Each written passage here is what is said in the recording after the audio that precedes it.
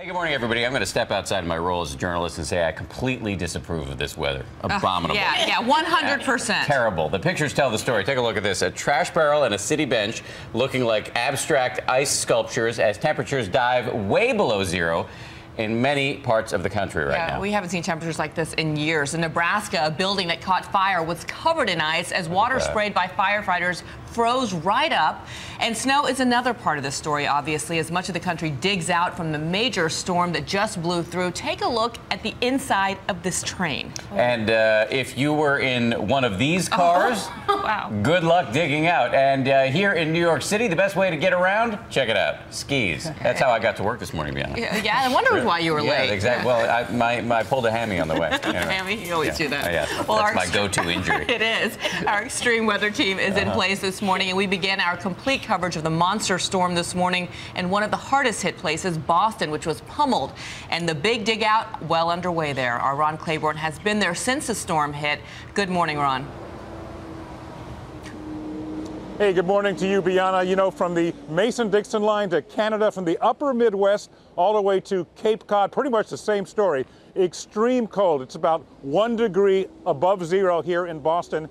And the official snowfall total from that storm we just had, 17.8 inches here in Boston. The unofficial total here and a lot of places, just too darn much snow. This morning, 26 states are cleaning up after a massive winter storm that broke records in some areas. The weather is being blamed for at least 16 deaths, stretching from Minnesota to New York State. Hardest hit was Boxford, Massachusetts, north of Boston, which was walloped by close to 2 feet of snow. Boxford hit the jackpot. It was a good storm. In Quincy, Massachusetts, south of Boston, we found Stephen Whitebread clearing the path to his front door. Is it heavy snow, light snow? No, it's light snow. No, it's pretty good. Yeah, you don't mind, No, it's good exercise. He was even kind enough to give me a few pointers in the fine art of snow shoveling. I'm not doing it right? It's no joke, though. First the snow and then punishing wind, blanketing a huge swath of the Northeast. Take a look at this satellite image of the storm at its peak. And now bone-chilling, teeth-chattering, frost-biting, sub-zero temperatures. Chicagoland is preparing for a deep freeze. Single-digit temperatures are on the way as people continue to dig out. I guess we have to go with the road with the punches. This New Jersey postal worker's route was brought to a screeching halt when his mail truck was surrounded by floodwaters. Some drivers in Maine braving flooding ice waters. And in North Carolina, a group of hikers stranded on the Appalachian Trail. 5 o'clock, it went from not sticking at all to about 2 inches in 20 minutes. The National Guard rescuing those hikers after a long, frigid night. And in New York City, newly minted Mayor Bill de Blasio proudly told his city 100% of primary roads have been plowed. The mayor himself even pitched in with some snow shoveling, experiencing what millions of people in the Northeast are still grappling with. And in the next few days, things are going to get really tricky because it's going to warm up well above freezing, then it's going to rain, and then it's going to go way back down well below freezing, which means a lot of these streets like Boylston Street, I know you're familiar with it, Dan, are going to look like hockey rinks in a couple of days. And Ron, we know that you are stuck in Boston. We were unable to get back down here for the newscast this morning.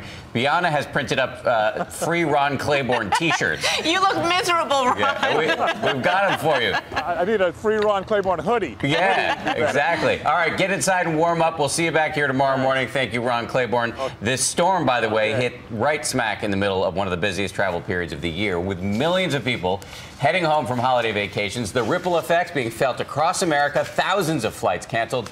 Passengers stranded in airports. Look at that. And one of the hardest hit among the airports in America right now, LaGuardia in New York City, which is where we find ABC's Lindsay Janis. Lindsay, good morning. Good morning, Dan and Bianca. Things were just getting back to normal yesterday when a fresh round of cancellations came because of ice. Already on the boards this morning, we have 750 cancellations, more than that actually, and more than 2,400 delays across the country. This morning, more misery for travelers. Frozen snow making ice rinks out of tarmacs and runways. prompting Delta to cancel dozens of flights out of New York's JFK and Southwest to strand hundreds of passengers in Chicago. I'm just hoping I don't have to get in a car and drive to California, that's all. It comes on top of nearly 3,500 flights canceled by airlines on Friday and more than 2,600 on Thursday. The number of delayed flights since the snow first started falling now approaching nearly 50,000. Our flight just kept getting pushed back and pushed back and pushed back and then finally canceled. I'm hoping not to have to spend another night far from home. It all means more of this. Travelers camped out on floors, at food courts, the lucky ones on reclining camp beds. And with the weekend flight schedule up in the air, a little advice for those still hoping to head home. It's a heavy holiday weekend for people to travel, and so I think they should call before they come to the airport. A few other tips: check social media. Airlines are increasingly using Facebook and Twitter to alert flyers about travel delays. And make sure you're aware of change fees. Often during bad weather, airlines will waive fees or allow you to make changes without penalty. It's not the way thousands of Americans expected their holiday to end. Horrible. Never do it again. Never, never, never. No.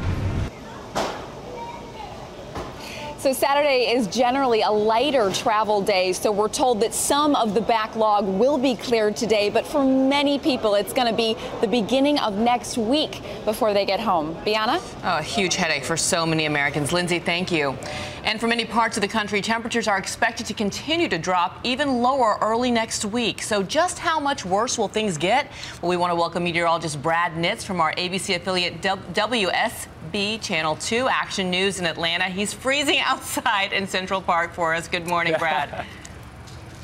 Yeah, good morning. Temperatures this morning in Central Park, 11 degrees. That's 16 below the average here in New York City. About 6 inches of snow still on the ground from what came through overnight Thursday night, early Friday morning. Now temperatures across the Northeast are only 1 degree in Boston. We're 1 below zero in Atlantic City, 3 below in Burlington, and we have the teens from the nation's capital up towards Buffalo this morning.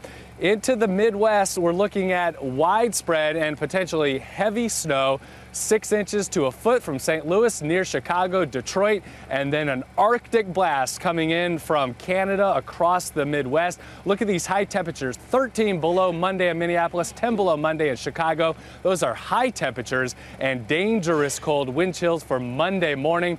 Wind chill readings 50 to 57 degrees below zero for much of the northern plains and the Midwest. So we're looking at extreme, dangerous cold there. Dan, Bianna? So you're saying it's going to be chilly? Yeah, be a little chill. This is how we roll at GMA. We take a meteorologist from balmy Atlanta and we force him to stand out in the freezing cold in Central Park. Brad, welcome to the hazing ritual. Puts our Atlanta cold in perspective. Exactly. Yeah. We'll bring you inside in just a little bit.